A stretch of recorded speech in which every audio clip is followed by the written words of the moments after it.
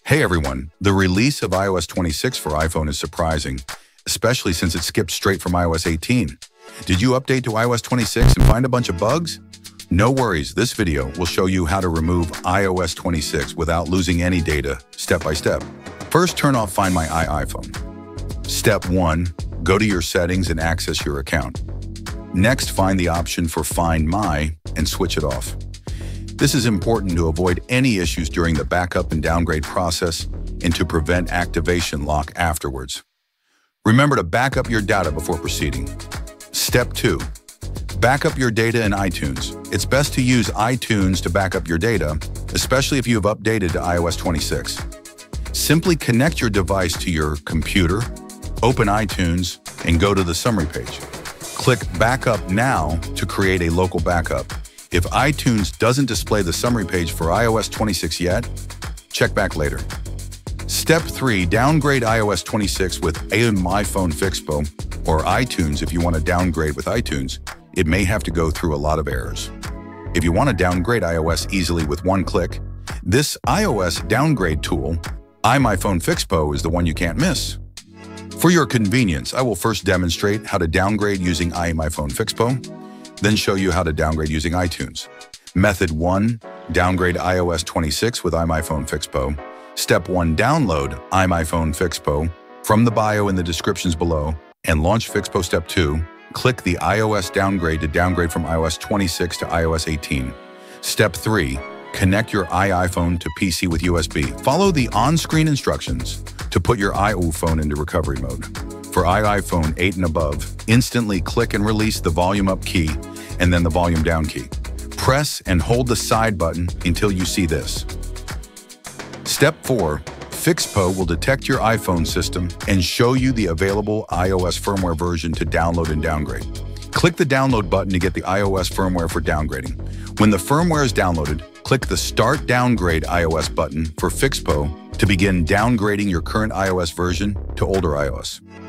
In a few minutes, the downgrading process will be complete. If you don't want to see the second downgrade method, please click on the timestamps in the description to jump directly to Step 4, where you will be shown how to restore your iPhone's previous data. Method 2, downgrade iOS 26 with iTunes. To downgrade using iTunes, you must search and download the IPSW file manually. Visit ipsvu.me to find the iOS files for your iPhone model. Download the file and wait for the process to finish. Plug your iPhone into your PC, open iTunes, and navigate to your iPhone. Hold the Shift key on your keyboard and press Restore. Select the restore.ipsw file that you downloaded. Wait for the restore to complete and the iPhone to reboot. If you encounter an error or file support issue with iTunes, you can try using the first method of iMyFone Fixppo to downgrade your iPhone. Step 4, modify the backup. After the downgrade is complete, you will see your iPhone has been reset. Now let's start restoring backup data.